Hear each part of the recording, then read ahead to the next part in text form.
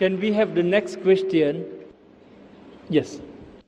On behalf of the audience here today, I would like to take this opportunity to thank Dr. Zakir Naik and earlier your son Farhat and the organizer for bringing us this enlightened lecture. And I'm very happy to see you today in person. And I much also believe in what you say about peace and harmony. And I think today's topic about women's rights and the universal brotherhood is very timely.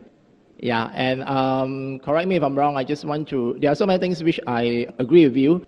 I suppose the main essence is, like what you said in the beginning, should we, adherents of the major faiths, religion in this world, if we are the learned one, that means we truly understand the essence of the original spirit of all the major religions, then we will come to a common point where, be it what terminologies you use, whether it's a God, it's Allah, it's a Dharma, or it actually, in essence, it actually meant the one and only. Right, so if we could agree with that, then interfaith dialogue would actually open the way for peace and harmony, and there would not be any sort of things like, differentiation, but more of diversity in harmony. Yeah, and I think one of my, by the way, my name is Richard. I'm an executive recruiter. For me, although I'm born a Buddhist, but I study Islam, and if someone say I'm a Muslim, I'm very proud of it. Yeah, and if someone say I'm a good Christian, I'm proud of it as well, because my favorite verse in the Quran is in iERA, verse 48. I think it states very clearly that, what is more important is the good work that we do, right? It's not so much, because if God has so willed, He has made us a single people, right? That's why He made us a lot of religion, right? But He just want to try us and test it in what He gives us. But actually, all our ultimate goals go back to God. And if there's any differences like we have today, if we refer back to the scriptures, whether it's the Quran, or whether it's the Bible, or whether it's the sutras in Buddhism, or whether it's the Vedas, we will find that actually it refers to the same thing that you mentioned earlier. I have two questions which is related. First is regards the women's right. I think about interfaith marriage actually. If from the Quran, correct me if I'm wrong, I think one of the verses is Ma'idah verse 5, where it stated that lawful to you in marriage are actually the believers or the chaste women of the people of the book, right? But of course, that would depend on whether you take the literal interpretation or you take the tafsir Maqasidi, either Usuli or Maqasidi. If you take the literal, of course, some people would actually come to the conclusions which is actually upheld by many of the majority of the Muslim government today, right?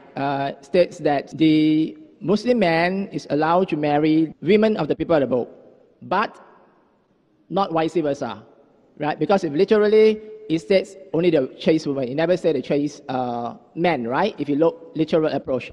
But if you look at the Maqasidi approach, which is the spirit of the law, and just now you talk about equality of the woman, and we know that we have to look at the language of the day, because those days, like we mentioned, mankind. Mankind refers to both men and women. Just the same thing we mentioned chairman. It actually can be a woman. That's why today we rather use humankind and chairperson. So, and because of the culture that day, of that time, most time is addressed to the male, but it meant the women as well. So if we were to interpret in that way, it would also suggest or meant to say that actually the women should be allowed to marry the men of the people of the book. So now the contention is, what is the definition of people of the book, right? So of course, a lot of government, including in Malaysia here, I suppose they take quite the strict interpretation, so much so that they claim there's no such thing as a pure people of the book. But I would like to lend your confidence in the sense that we find the common grounds, the commonalities, right? In the sense that if this is a book, I will give it to you afterwards, right? This is a book by Reza Shah Qasimi, a scholar under the Common Ground Initiative by Prince Jordan. And it actually contains a lot of proof from the Quranic verses.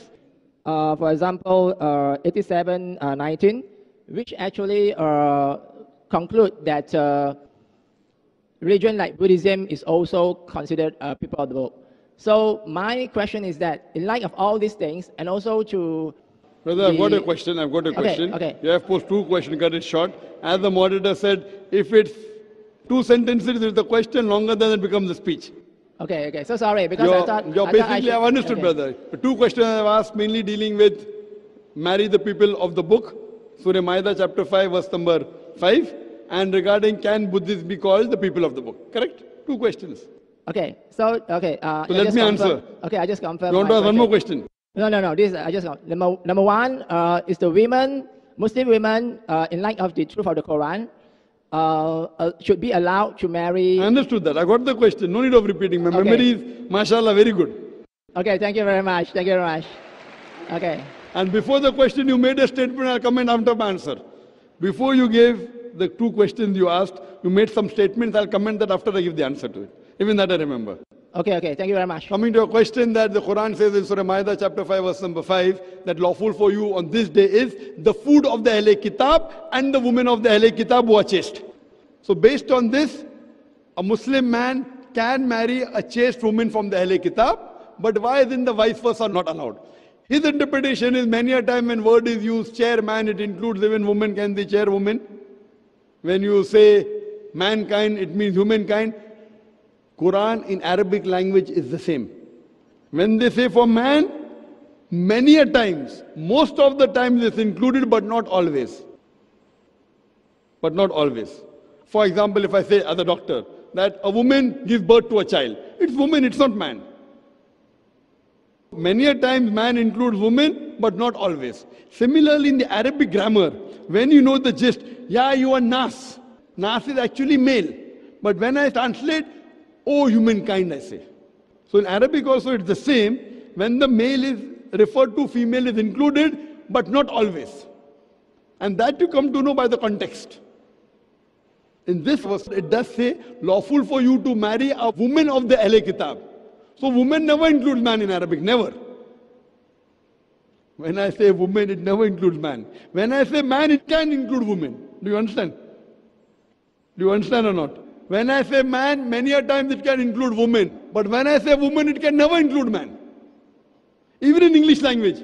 When I say chairwoman, can it include chairman? No. When I say chairman, can be chairperson. When I say mankind, can be humankind. When I say woman is right, does it mean man's right? Does it mean? Okay, I agree. Even in English language, when I say woman, a man will never be included. When I say man, many a time women are included. Though in the woman the man is there. W-O-M-A-N. In writing, man is included in woman, but not in meaning. When you write W-O-M-A-N, man is included in the woman, theoretically, but not practically. So same in Arabic, whenever the gender male is used, many a times it includes both, but never ever when female is used, man is included. Now coming to the point, what is the reason? So your logic cannot be applied here in any language. Neither English, neither Arabic, neither Chinese also, hopefully. Okay, now coming to the logic. You have to ask me why and I'll give you the answer. The reason is, first of all, I differ with the majority of the scholars on this statement about women allowed.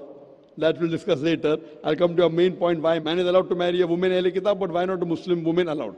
The reason is that when a man marries a woman, the woman leaves the house and comes to the man's house, normally.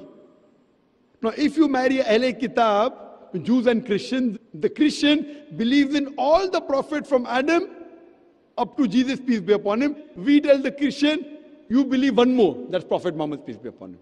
And we as Muslims cannot degrade any prophet of the Christians. What we say? From Adam, Noah, Abraham, Moses, Isaac, Jesus, we believe in all, peace be upon them all. We say believe in one more. So the woman who comes from the Christian family to the Muslim family, she is not hurt, she has to believe in an additional prophet.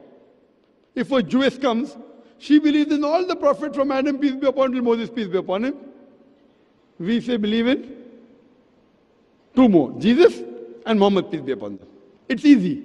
Now, if I take the vice versa, if a Muslim woman goes to a Christian man's home, that Christian doesn't believe in Prophet Muhammad, peace be upon him, though he should. According to the Bible, he does not. So when she goes to a Christian house, she will be insulted. Do you understand? I understand your point, Dr. Zakir Naik. I have not completed my answer yet. Okay. Carry on. Sorry. Yeah. So here, because of that, if a Muslim woman goes, she will not be allowed to follow Islam. So that's the reason one way is allowed. For a LA Kitab woman to come is allowed, but for a Muslim woman to go is not allowed. I further disagree with the majority of the scholars. This verse of the Quran of Surah Maida, chapter 5, verse number 5 says, lawful for you the food of the LA Kitab and the women of the LA Kitab who are modest. But there's one more verse in the Quran in Surah Baqarah, chapter 2, verse 221, which says that you cannot marry an idolatress until she believes. A believing woman, even if she's a born woman, is much better than an idolatress, even if she allows you. She may be a beauty queen. She may be the richest woman in the world. She may be the most beautiful woman in the world. To marry a slave woman who's a believer, who's a Muslimah, is far superior to marry an idolatress, even if she allows you.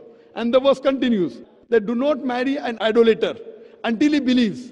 A slave man who's a Muslim, is a believer, is far superior to an idolater, even if he allows you. He may be the most handsome man in the world. He may be the richest man in the world. A slave man who's a believer is far superior. This is the verse of the Quran. Now one more verse of the Quran of Surah Maida, chapter number 5, verse number 72 says, لَقَدْ كَفْرَ الَّذِينَ قَالُوا. They are doing kufr, those who say that Jesus, son of Mary, is Allah. They are doing kufr.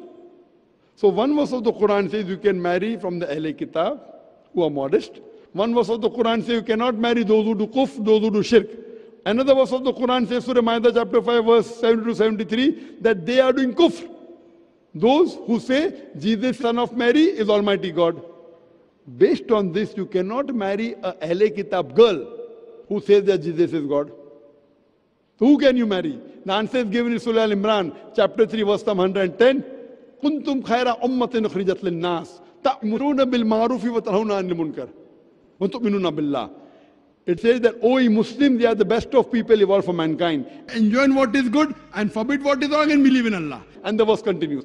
وَلَوْ آمَنَ أَهْلَ الْكِتَابِ لَكَانَ خَيْرًا لَهُمْ مِنْهُمُ الْمُؤْمِنُونَ وَأَكْثَرُهُمُ الْفَاسِقُونَ. If the people of the book had faith, it would have been better for them. Among the Ahl Kitab, there are some who are believers, who are mu'min. وَأَكْثَرُهُمُ الْفَاسِقُونَ. But the majority of fasik people are transgressors. So according to me, there cannot be a contradiction in the Quran. When the Quran says you can marry women from the Ahl Kitab, one verse says you cannot marry those who do shirk, who associate partners with God. One verse says that those who say Jesus is God are doing shirk. But one verse says there are among Ahl Kitab who are mu'min. That means today there are certain Christians, they are called Unitarian, not Trinitarian. Majority of the Christians are Trinitarian, they believe in triune God, which is not allowed in Quran. وَلَا تَقُلُوا ثَلَاثَةً. Don't say Trinity. إِنْتَوْ خَيْرٌ لَكُمْ. They say stop is better for you. Surah Nisa, chapter number 4, verse number 171. According to me, you can only marry those chaste girls who are Jews and Christian, who don't do shirk, who don't believe Jesus is God and believe in one true God. Not any Mary, Sheila, anyone. So I differ with the majority because I am a student of comparative religion. The majority of the scholars say you can marry any girl from Ahl Kitab. I say no, you can only marry that Ahl Kitab who's a mu'min. Otherwise there will be a contradiction. So I believe only those Ahl Kitab, those girls, those women who believe in one God and don't believe Jesus is God. Based on that I differ, and as I told you, does allow a man to marry a Ahl Kitab who believes in one God, but does not allow the vice versa, because that girl, when she goes to a Christian or a Jewish house, the Prophet Muhammad sallallahu alaihi wasallam will be degraded. They don't believe in it. So how can you continue? You can't continue having a vehicle, one tire of a tractor and one of a bicycle. Coming to your question that you posed earlier, that I am happy to say I'm a Muslim, I'm happy to say I'm a Christian. It sounds good. But for a person who has knowledge, it sounds contradictory. See, when I said, if Christian means following the teachings of Jesus Christ, I am more Christian than the Christian themselves. But normal terminology of Christian means a person who worships Christ. Correct? The normal terminology, majority of the Christians, they say that Jesus is God. So you say I'm a Muslim, I'm a Christian, it contradicts. The moment you say Jesus is God, you can't be a Muslim. So that's the reason when you use words, if you know what does it mean. If you say Christian means following teachings of Christ, that means you're a Muslim only. But if you say Christian means the person who worships Christ, you can never be a Muslim. You can't say, I have got 10 rupees and then tomorrow you will say that I've got more than 100 rupees. I meant the original spirit. I don't believe Jesus is the Son of God. Correct. That means you're not like a normal Christian. Very good. Then if you say you're a Muslim, I can accept you. Very good. That's the reason when you do comparative religion, I'm very careful. When I say I'm a Hindu, geographically I'm a Hindu. At the same time I say, if you say Hindu is a person who do idol worship, I'm not a Hindu. I make it clear. I don't try and butter everyone. You understand? So same way if you say you're a Muslim. Muslim means a person who submits his will to God, who believes there's one God, who believes that God has got no image, who does not believe in idol worship, and who believes Prophet Muhammad is the last and final messenger. Brother, do you believe there's one God? Yes. Do you believe God has got no image? Yes. Do you believe idol worship is wrong? Yes. Do you believe Prophet Muhammad is the last and final messenger? I mean, according to the Quran, it states so. Yes. So I believe? In that standpoint, I believe. Allah, so if you believe that God is one, and if you believe idol worship is wrong, and if you believe that Prophet Muhammad is the messenger of God, then you are a Muslim. Then you qualify to be a Muslim. You can become more and more practicing later on. But if you agree with the basic, these two things are basic, required for a person to enter Islam. After that, the other practices will come slowly and slowly. So if you agree there is one God, and if you say idol worship is wrong, and if you believe Prophet Muhammad is the messenger of God, you are a Muslim. And then I agree with you when you said that Jesus is not God, then I surely agree with you that you can be qualified to be called a Muslim. That's what I meant when I say I agree with you. I want to be a good Muslim, Very good. good Very Christian. good. When I say I can be a good Christian, Following the teaching, the true teachings of Jesus, Yes, like yes, me. Very yes. good, I'm with you. Even Yes. I'm to be a good Christian. Yeah. What I meant, that is why I take the trouble to go into some background just to clarify that, we have to encourage everyone to go back Correct. to the original spirit and the truth Correct. of all the religious texts. Brother, not the majority of what the followers Very think good, or very believe. good. Because the majority Very good, I agree with you. think incorrectly. I agree with you. Majority is not always right. I agree with you. You have to follow the scripture, not the church. Yes. Brother, now what you said in English that I'm a Muslim, etc. Would you like to say it in Arabic? No. Would you like to say it in Arabic that there's one God and Prophet Muhammad is the messenger of God? No. I think just to borrow the words of Prof. Tariq Ramadan, he says very... Sorry? Professor Tariq Ramadan. Prof. Tariq Ramadan. Yeah. I happened to attend one of his sessions. I think he said very correctly. He said he has no problem with Islam, but only some Muslim. He has no problem with other religious texts, no Bible or sutras or Vedas in the original form, just like you said, right? They believe in the one truth Correct. or one God. But it's the followers, the majority of them right now. Correct. Same thing. I'm not here to defend the Muslims. Every community have black sheep. I'm here to talk about Islam. And when you want to follow Islam, don't look at the Muslim, look at the Quran. Yes, correct. What I'm asking you, that once you believe there is one God, and you believe that idol worship is wrong, and you believe that Prophet Muhammad is a messenger of God, this is basic to gain entry into the school. Entry into the school first standard. Then you may become second, third, fourth later on. What I'm asking you, would you like to admit yourself to the school of Islam? Dr. Zakir Naik, based on verse 48 Ma'idah, I think Allah or God has made it so clear that it is not His will. He said, if I so will, I'll make you a single people, but that's not His plan. So in other words, Allah knows best, and No, that's not His plan. does not want... That verse of the Quran, if He wanted, He could have made everyone believe, then where is the test? If the teacher says, if I want, I can pass everyone, then no one will study. So Allah is telling, for Him to make everyone believe is very easy. But because this is the test, as I quoted the verse of Surah Mulk, chapter 67, verse number 2, Allazi khalaqal mauta wal hayata. It is Allah who has created death and life to test which of you is good indeed. If He makes everyone believe, then where is the test? He's already created that creation, the angels. The angels always follow Almighty God. But the human beings, with giving of free will, if they follow Allah's commandment, they are superior to the angels. If after free will they disobey, then they go lower than the angels. In this aspect, I would rather interpret this passage as a differentiation between the people of the book and the mushrikuns. That means idolaters. I haven't come to your second question yet, people of the book. Okay. Your question of people of the book, I haven't come to it yet. Yeah. That's your second question. I answered your first question, and I've given comments on what you spoke before asking the question. The people of the book, I haven't come to it yet. Okay, can I just sum up on two common points that we share in common? Number one, I think you agree that most of the time, if not all the time, when Quran or any other text that we see, in those language culture, even today, when they talk about the men, it will also include the women, right? But that answer I gave you now, brother. Yeah. Again, you're coming back to the same question. Did you forget my answer? No. I agree. I just want to confirm. But when you say woman, the man is not included. I mean, allow me to go a little bit further. I have not answered your second question. You're asking me a third question. Because the moderator told one question at a time. First, you gave a speech which I had to comment on. Then you asked first question. Then you asked second question. I have not answered the second question. You're asking me third question. Dr. Zakir, please don't get me wrong. I'm not getting you wrong. I'm getting you right. But the moderator said one question at a time. Go behind the queue. I will answer your second question. I would love to answer. I'll be here. Even if everyone goes, I'll be here. I promise you. Yeah, thank you so much. But let me answer your second question. You can go behind the other non-Muslim. I will be here. I will not leave. But the first question, can I yet have to answer the second question of yours. Oh, but... So don't you want the answer for that? Oh. Are the Buddhist Ahle Kitab? I have not answered that. Did you get the answer? Did I answer?